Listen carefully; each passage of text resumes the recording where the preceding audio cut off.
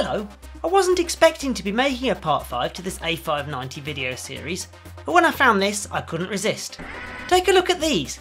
They're both A590s, but can you spot the difference? If you remember back in part 2 I announced that the original A590s came with a different case design, and after lots of searching I finally found one.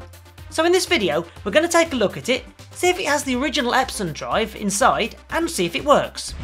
So putting these side by side you can clearly see the difference. I'm not exactly sure when Commodore changed the design. I thought originally it may have been limited to the Epson hard drives. However, I've seen a picture of another one like this, and this one has a Western Digital drive inside. Maybe it was old stock of case lids. I'm sure you'll agree this design makes the A590 even rarer, and this one claims to be an Epson drive too. Now I have powered this up and it doesn't do anything, not even a sound, so let's open it up and see what we find inside. Just like the other A590s, we only need to undo the screws at the four corners, and once inside we can see that this has the original Epson drive. Note the two pieces of paper stuck on it, noting no defects and no errors. Yes, that was a thing. I want to also take a look at the lid. I wondered how the LEDs were clipped into this, and now we can finally see. They're only pressure fitted into place. These flat LEDs are held with a small piece of plastic, although I haven't seen this type of LED for quite some time. Now back to the drive side again. This has to be a Revision 6 board too, given the placement of the XT and power connectors. So let's remove the hard drive platform and take a look at the PCB. A close-up reveals it's not configured with any RAM and all the RAM sockets are empty. It's got revision 4.4 of the ROMs, so now at least I should be able to check if the ROMs I had in the other A590 were indeed 4.4 as well. Aside from these notes, it all looks in good condition, with the exception of some dust and a bug. Okay, so that's the usual bits out of the way. Let's take a look at the drive and see if we can get some life out of it. Although, remember, it has been about 30 years and they weren't that reliable. First we'll need to get off the support plate, and once inside we can see the back. Epson makes stepper motors too. That stepper motor is most likely being used to move the head across the disc. To see why it's not spinning up, we'll have to remove the PCB, starting by removing this ribbon cable. Once we've removed it we can see the spindle motor, again made by Epson. For those wondering, and I was, Seco Epson or Seco Epson Corp is actually the company's full name. Now turning this motor I noticed there's a section in it where it gets a little bit stuck. I'm not really sure why, but watching it as I move around it almost looks like the coils are moving and it's sticking against something, so maybe something inside's moved. However, the drive doesn't work, so we can't make it any worse. One interesting little preconception with hard drives is that they're sealed.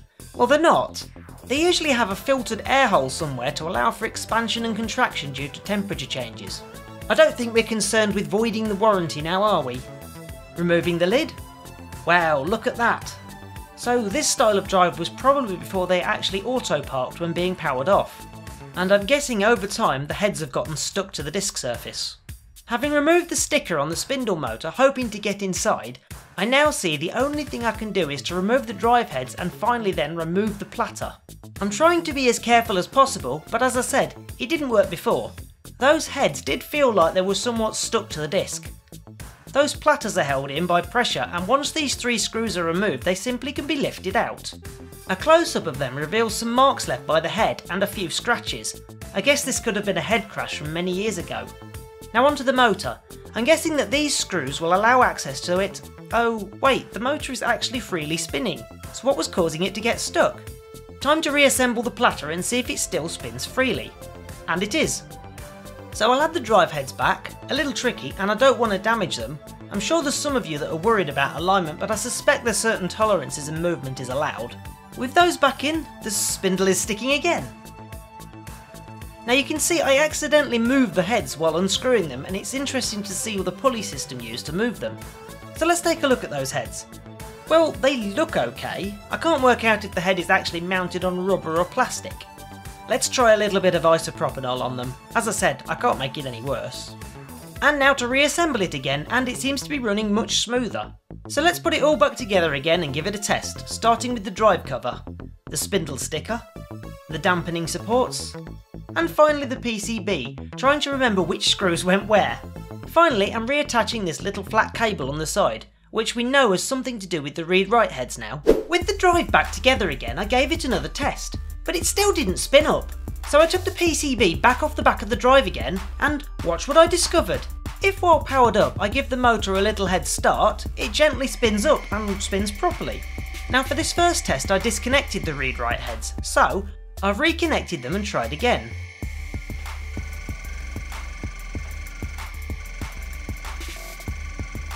Weird noises. Those heads are trying to move by the sound of it, and I'm wondering if they're having the same issues as the spindle motor did. So let's have a look inside and see what's actually happening. It's difficult to see, but the heads are moving slightly. Now there's a few reasons for both of these actions, and I suspect the motor is failing to auto start on itself may be to do with a problem with dried out capacitors, as there's no signs of leaks anywhere. So I've decided to recap the board. There's quite a few, so I won't show them all, but once removed 3 of them had stopped working completely. It's interesting to see now that the drive starts all by itself, so that was at least one of the issues. Also note that the drive has no issues moving the head, and I think this is part of an initial startup to get the head into a known location. And as you can see, there's weird behaviour again. Maybe a little more pronounced now, and I'm guessing it's trying to find the first track on the drive. You can see it keeps repeating the same sequence. Most likely the heads or the disc platters are damaged beyond repair now for this to work. A shame, but I didn't have high hopes for it to start with. Another thing I wanted to check was the ROMs. When I put that Western Digital hard drive into the other A590 I had, with what I assumed were 4.4 ROMs, it didn't work until I swapped in the 4.6 ROMs. I wanted to check if they were indeed 4.4 ROMs, and if so, were they damaged? So I dumped the 4.4 ROMs from this drive, and after comparing them they were identical, and this leads me to conclude that the 4.4 ROMs only ever work with Epson drives. Makes sense, I guess. Now I do have one further thought for debate. Do I swap this lid with the one from my much earlier A590 to give it the lid it really deserves?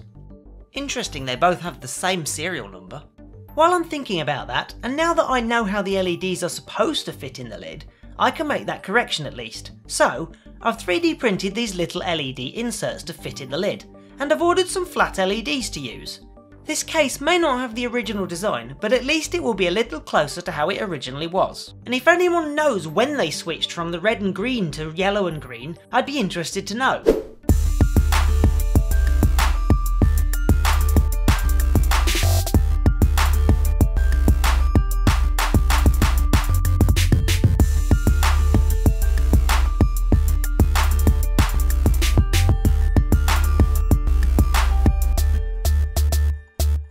Now there's 2 things I want to do.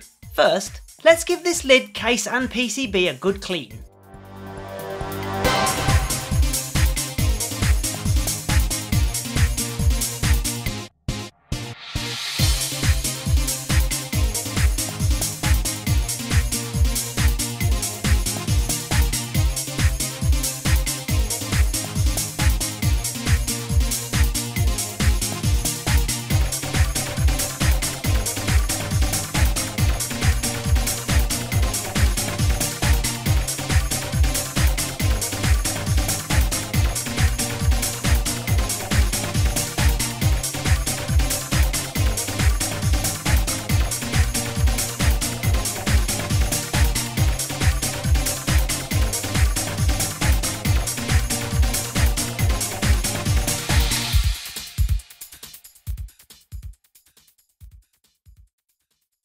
Next, let's give it the upgrade it should have had.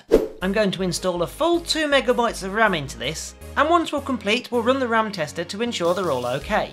Whilst it's open, the 4.4 ROMs aren't any good to anyone, so I'm going to give it shiny new version 7 ROMs.